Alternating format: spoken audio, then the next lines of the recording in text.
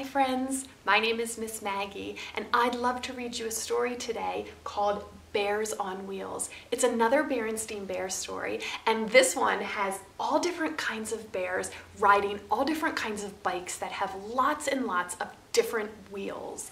And it is a counting story, so I wanted to take a few minutes to do some counting with you.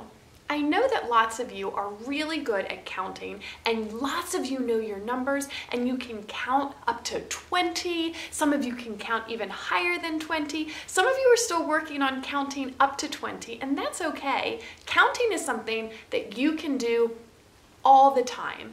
I know that when my kids were little and learning to count, we counted when they brushed their teeth at night, we counted when we set the table for dinner, we counted when we went on walks, we did counting all day long.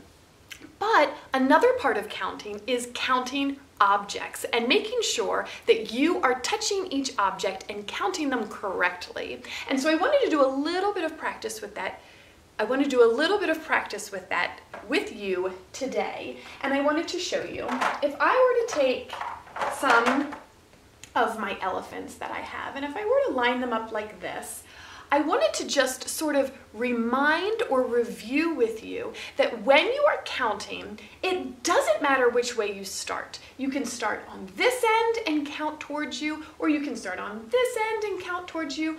What really matters is that you count each one only once. And the way that I always practice counting is I make sure that I touch the one that I'm counting. And if I'm able to, if I'm counting objects, if I'm able to move them, I move them out of the way. That way I make sure that I don't count them twice. So watch me as I practice counting these elephants that I have right here. I'm going to count them and I'm going to say 1, 2, 3, 4, 5. And so you notice that I touched each one and I moved it, so that way I only counted it once as I was going through.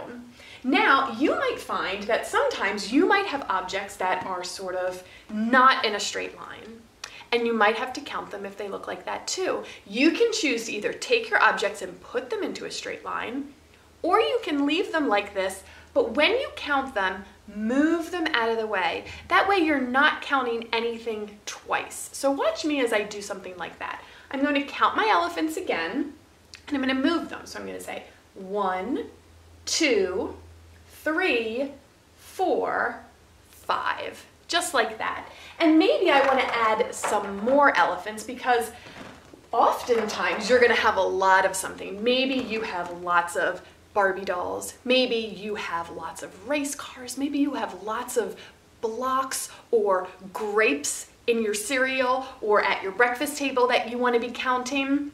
So if you have lots of different things, you can still count them. You just need to make sure that you are only counting everything one time and you're not skipping any of your numbers. So if I were to take all of these and count them, watch. What I'm going to do is I'm going to pick them up and I'm going to move them as I count one number for each object. So I'm going to say 1, 2, 3, 4, 5, 6, 7, 8, 9, 10, 11, 12, 13, 14, 15, 16. And you will notice that I said only the numbers one time. I didn't repeat any numbers, and I made sure to count all of the objects and move them out of the way. That way I didn't count them 2 times. So when you are counting on your own at home, and I encourage you to count all day long, the more you practice, the better you will get at counting. And soon you'll be able to do things like count up to a really, really high number. You'll also be able to start doing things called skip counting, and we can talk about that too, where we put them into groups of 5 or we put them into groups of 10 and we practice counting by those kinds of numbers. But what's most important is that you're touching each one, only counting it one time, and saying all of your numbers only one time. So in our story today, let's read and find out about the different vehicles that these bears are on and let's count some of those wheels. Bears on Wheels by Stan and Jan Berenstain.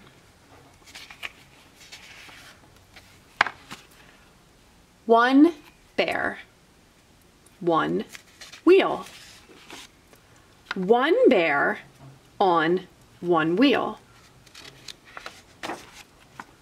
Two bears on one wheel. Three on one, four on one. Let's count those 4 bears together. 1, 2, 3, 4. 4 bears on one wheel. 1 bear on 2 wheels. What do you think might happen? They're heading in the same direction. Whoa! 4 on 2, 1 on 1 again. 1 on 1, 3 on 3. Let's count those 3 bears. 1, 2, 3. And let's count those 3 wheels. 1, 2, 3. Whoa. They all flew off the bike. So now there are none on 4 or 0 bears on these 4 wheels. And 4 bears on none or no wheels. 1 on 1 again. Do you notice anything up in this tree?